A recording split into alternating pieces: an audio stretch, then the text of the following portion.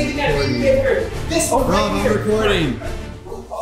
Hey everybody, welcome back to FLX Bike. I've got with me here a little impromptu, a Babymaker, and as you know, we do have a high capacity lithium battery inside the frame of the Babymaker. And today I wanted to show you how these batteries get made. So take a trip with me to the battery factory.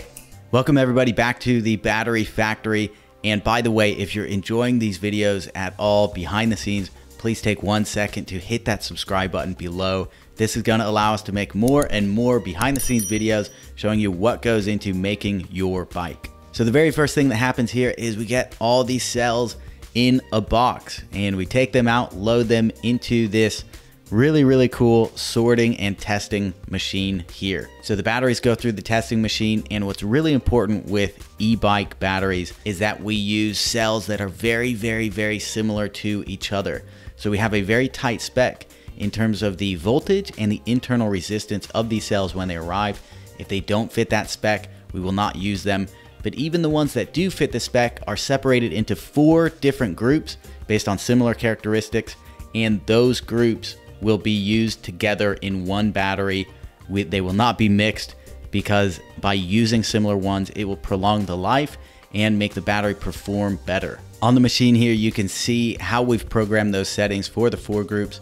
On the left, you'll see the voltage, and on the right, the internal resistance of the 4 different groups. So after the batteries are sorted, the actual physical construction of the battery begins. And this is a 10S 2P battery with 20 cells in clusters of 3. That's how we're going to build it to get it small enough to fit inside the frame. So you'll see we're using industrial adhesive here to build clusters of 3 that will later be stacked one on top of another. Next, the battery cells are taken in that cluster of 3 and we weld tabs on them. One side gets a tab connecting the 2 and the other side gets its own tab. That's because it's a 10S 2P battery, which means there are 10 cells in series and 2 stacks of those in parallel.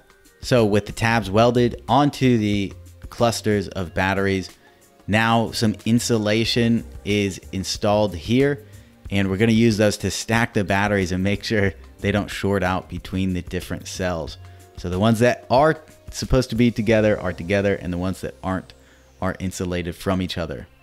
So you may be wondering how we take 20 battery cells and use groups of 3.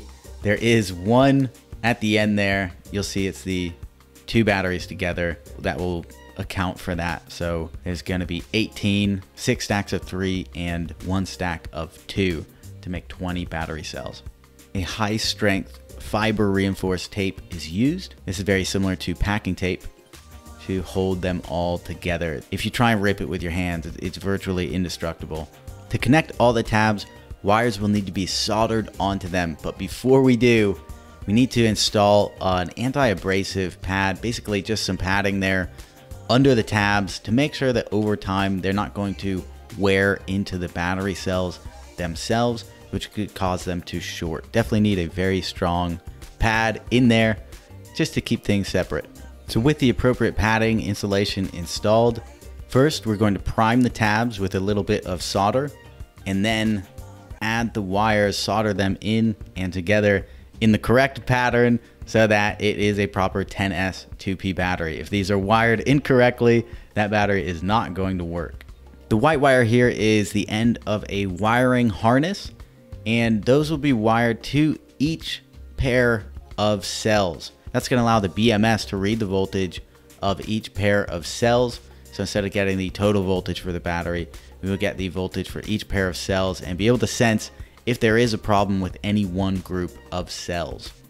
Once those are wired in, the technician here will confirm that it is reading approximately 3.6 volts for every pair of cells. We don't want to see a 0 or a 7.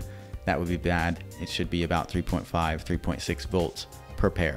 So here you'll see another cable is being added. That's going to be the cable that connects the BMS, which is a battery management system. You'll see this board right here. It's the smart computer that controls the charge and discharge of the battery to make sure it can be operated safely and for a very long time. After those are welded, more insulation is applied to every joint. Make sure we don't get any weird things going on with this battery. Next, this amber tape, it's a high temperature insulating tape, is applied to all the joints of the battery. Special props to our factory technician here, who is keeping everything nice and clean and organized. Good wire management, that's what we love to see. So an insulating card is applied to that group of only 2 cells at the end of the battery. The information cable is plugged into the battery management system, that small computer at the end there. And now we'll just work on it, add more insulation all around the battery management system. Make sure there's not going to be any contact where there should not be. Make sure it's well protected. And we'll install that right over that group of 2 cells so it fits right in there. So with everything in place where it should be, more of that insulating tape is used to tie it all together. And look at all those beautiful, semi-complete, halfway built Babymaker batteries. So at this stage, the battery is functionally working. The wiring is there. Before we complete it, we take them over here for some testing. We want to make sure that everything is working properly. So we're going to charge them up all the way and then discharge them. And then we're going to charge them up and discharge them to 50%, which is the recommended voltage for shipping. Here on the computer, we can see the actual testing data of each battery there. You've got the serial number of the battery cell, the number of the testing unit it's in, the amperage it's charging at, and the voltage of the battery. The next step is to add the external interface of the battery. So that means the charging cable, basically everything that comes from the battery to the outside world, which is just inside the bike frame for you guys. But this is the charging and discharge cable that he's installing now on the battery. Next, more of that high temperature insulating tape is installed. And a final touch, our tech here is writing down the last 4 digits of the serial number on the cable, because the serial number that's on it now will be covered up. So here we've got a big red strap being installed on the battery. What that is if you ever need to take your Babymaker battery out of the bike, we want to have a big handle for you to grab onto. So this, rest assured, goes all the way around to the bottom of the battery. And when you pull on it, that red strap is pulling everything out. So if you ever need to remove it, pull the red cable and it will come out of the frame. Very, very, very strong nylon strapping there. Once the nylon strap is secured, a thick insulating layer, adhesive on one side, is wrapped around the battery. Good way to hold everything together. And finally, a barcode is applied to it. So with the battery mostly assembled and the charge and discharge cables there, another charge and discharge testing cycle is initiated.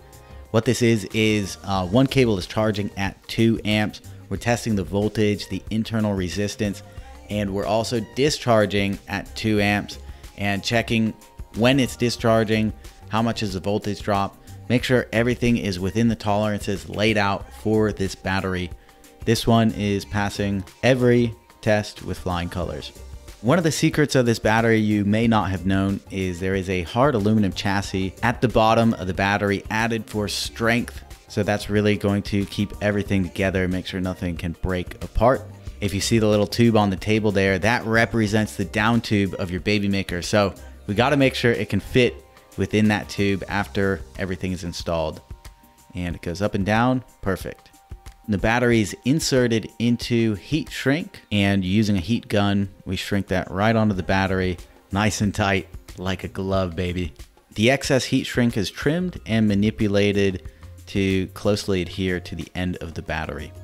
Same thing on the top of the battery, excess trimmed, and the rest of the heat shrink manipulated to get real tight in on the end of the battery.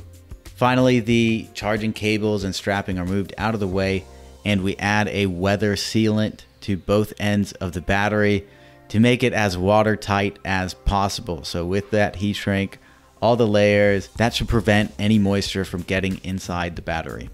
That's it. That's how you build a Babymaker battery. And look at that stack. Oh, those are beautiful. Those are going in your Babymaker. All right, guys, that's it for today's video. If you liked the video, please be sure to take a second, hit that subscribe button, like, comment, we'll see you in the next one.